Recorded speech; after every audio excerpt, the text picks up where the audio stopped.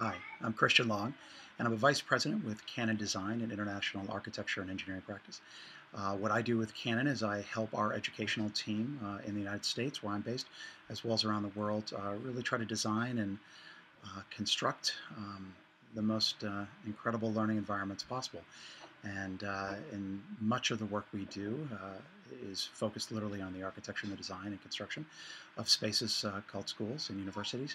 But I'm part of a new team that just recently launched and helped to co-lead the Third Teacher Plus, which is a design team that doesn't necessarily focus only on the building, but focuses on the entire ecology of learning. And that's everything from what do we mean by the mobile device in our hands to what does it mean to even imagine being an educator in the future? How do we create, build, tinker, do research, collaborate, etc. In any iteration, whether that's a traditional school or not. So sort of have two hats. One very traditional, looking at what do we mean by building a building and called school, and then on the other hand, what do we mean by just reimagining the entire future of teaching and learning.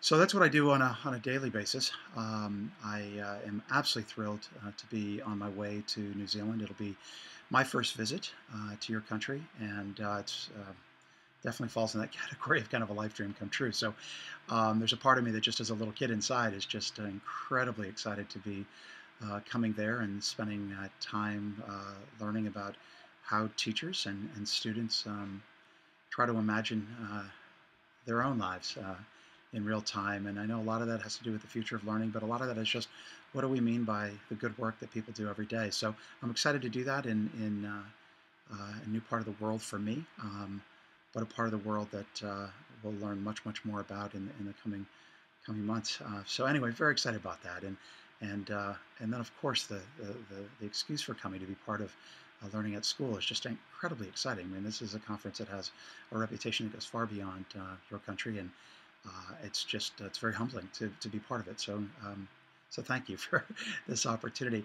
As far as the session, what my intent is for it as a presenter, and what I hope folks will take away is, I think the central question is we're inside this thing called the 21st century, and we're all trying to imagine ways to take advantage of new tools and to deal with a much more complex world, and to empower young people and also the educators that care deeply for them. So the question really is not so much what are the tools of the 21st century, but what's the mindset of this new world that we're entering? And in particular, how do you design a mindset and a methodology and a way of solving problems in this moment in time, regardless of where you are and what tools you may have around you or what resources you have access to? It's just how do you handle complexity in this incredible world that we're in now and the years to come. So with that said, I'm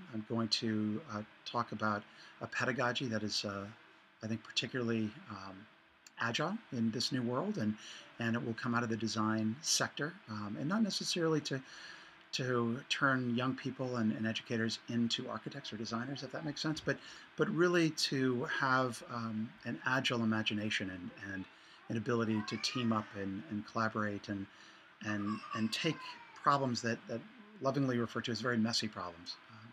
How do you take them and kind of break them apart, so that we can not just help young people go on to college or to get a job, which are really important and noble efforts, but how do we help them make an impact on the world, and not one day, but right now, in the center of the world that they live in right now.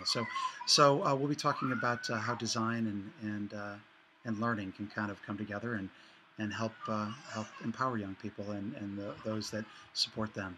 So with that said, I won't go into too much more detail, but essentially, if you can imagine that question of not designing a building or designing a tool or designing something you would specifically do to prepare for a test, but how do you design a mindset and a point of view and a methodology for engaging an ever-changing future and really messy, wonderful problems that our young people are going to be charged with handling in their future. So in any event, look forward to joining you all, and thank you once again for the invitation.